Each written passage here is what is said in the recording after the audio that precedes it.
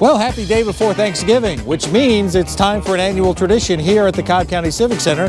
It is time to pick up your race numbers and your shirts for the annual Gobble Jog that happens every year at the Marietta Square. It's a benefit from us ministries, our close partners with Cobb County, and this is the 20th year this race has been happening at the Marietta Square. Big tradition here, and really packet pickup alone has been a tradition for many as well. It's another event in itself, it is. So people will be coming in all day long. We got food trucks outside, bouncy houses for the kids. So if you haven't registered yet, come on down. We'll be here all day. 1, 2, 3. So on the Marietta Square tomorrow morning, we'll have over 9,000 of our closest friends come and join us to help raise money from us ministries to enable us to do all that we do. So we're very grateful for everybody to come out tomorrow. You can register today here, or you can register tomorrow at race day. It's actually a tradition for a lot of families. Just prior to COVID, we actually had 47 different states represented.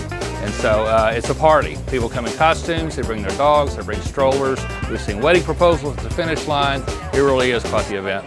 So again, everybody's got their shirts, and on a personal level, I went through my wardrobe the other day and found that I have a string of Gobble Jog t-shirts from 2008 all the way up to 2021. Before 2008, honestly, I had a job where I had to work Thanksgiving Day, but I've got all those shirts stashed away, and I'm about to add one to my collection for the 20th year of the Gobble Jog, benefiting Must Ministries at the Marietta Square. So see you all out, enjoy, come dressed in a costume, those are always the best. Enjoy the race, the weather should be spectacular.